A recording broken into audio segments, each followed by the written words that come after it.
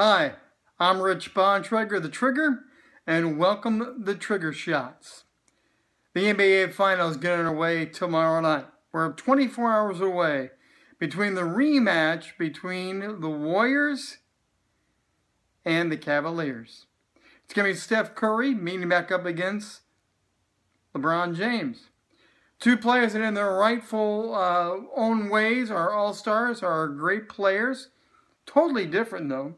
One is a slash and dash, very quick moving. One's a powerful force, strong, dominant man, a tower.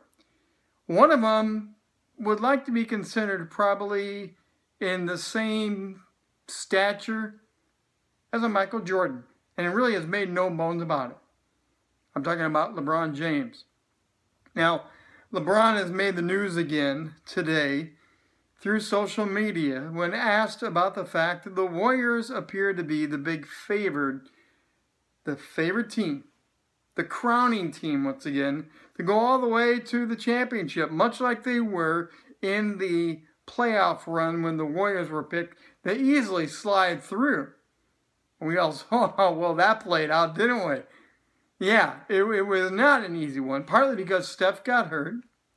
But not only did the injury of Steph Curry affect the Warriors, it also affected Steph because he would be out there warming up, practicing, saying he was ready to go, but he wasn't really ready to go.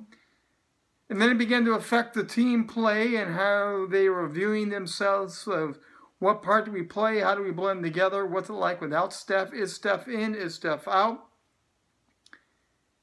And that series went on, and it was not a walk in the park. Well, LeBron James is quoted as saying, I really don't care about that stuff. It's all stupidity. Now, I can understand partly what LeBron may be pointing to. There's a side of me that would like to think that he is saying all the hype, all the stats, all the stuff that you media people pump out there. I'm just not going to play your game. I'm not going to buy into it. It's all stupid. But then there's the other side of me that I really don't think that's what he may be leaning toward. We saw it during the NBA playoffs, when LeBron would come to the interview room and LeBron would say things like, I have a game plan. I know what I'm going to do tonight. Watch what I bring to the table when my game plan unfolds. We saw something where he didn't care about the team as much as he cared about himself. $24 million, LeBron James. That's the deal. He stands at 6'8", 250 pounds. He can shoot and power up and block out. He's a powerful force. But is he a Michael Jordan type player like he would like to be? I say no. I don't believe he is, because when you make statements like that, you are telling your team, this is about me, this is about LeBron, this is not about the Cavaliers, and it's not about the coach. And in fact, I am above the coach. And that is not an MJ type of statement. Because if you are going to be that caliber and stature, you have to move beyond the stats and move to the heart. And I think LeBron needs a little bit of heart surgery to find out what he really feels about team.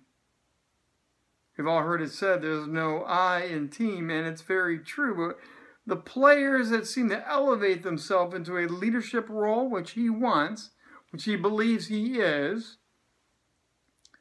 they find a way to really make it about the team and not about themselves. The stats will come.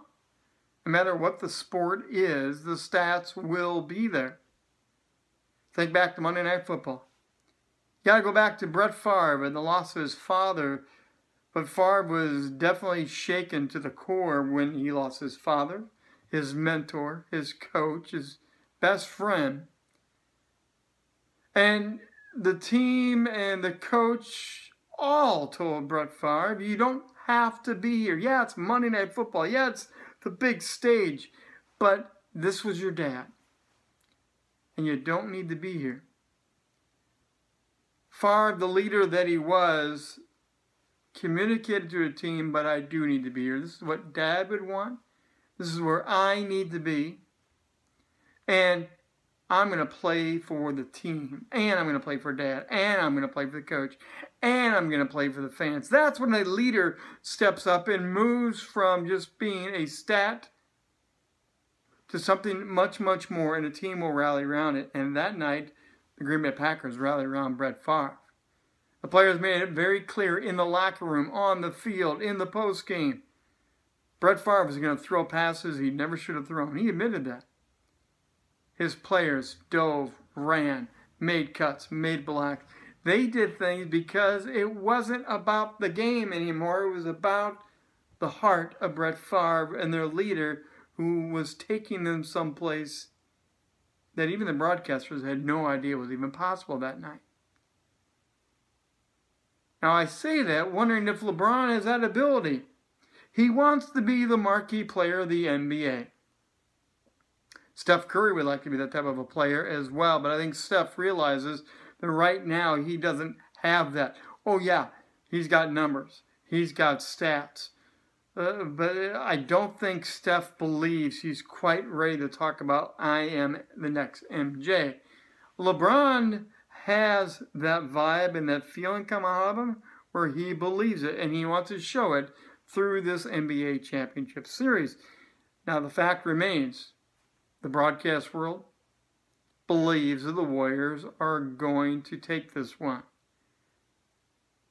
I believe if LeBron can get past himself, if he can do the heart surgery, if he can stop talking about I have my game plan, watch what I will bring tonight, and starts talking about the we and starts talking about the coach. If he can trash his plan for the sake of the Cavaliers, I believe we see Game 6. And I believe it will be a repeat then of what we saw when the Warriors struggled to get to where everyone said they were destined to get. And instead of being, we just crowned the king because we knew the king was going to be there, it's going to be the dogfight that everyone wants to see. It will be LeBron and Curry going at it. It will be the inside game, outside game, the big men, because on paper right now, the stats bear it out. The Warriors can dominate the series. The Cavaliers don't have the defense matchup. They don't have the easy X's and O's. But could it be the missing piece is the heart of LeBron James? It's a rematch of last year. But it doesn't have to be a repeat of behavior, conduct. This year, I believe LeBron James has the ability to maybe take one step further closer to falling into the category of being a Michael Jordan type of player. I don't think he's there yet.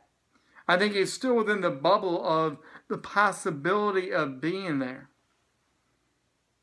Oh, and if he does not get this crown, if this is not going to happen, the question then becomes, what sort of a player really is LeBron James? I think the conversation will be more about LeBron and not about what Steph Curry is becoming, because Steph has definitely got a trajectory and a direction, and I think he still knows he's in development. LeBron thinks he's arrived. He's there. What do you think? Let me hear back from you. Join the conversation. You can do it right here or follow us on Twitter, Facebook. You can follow us on Instagram or triggersports.com. That's my trigger shot for the day. I'm the Trigger, Rich Bontrager. Till next time, have a great one. And let's see who wins, the Cavaliers or the Warriors, in the NBA Finals.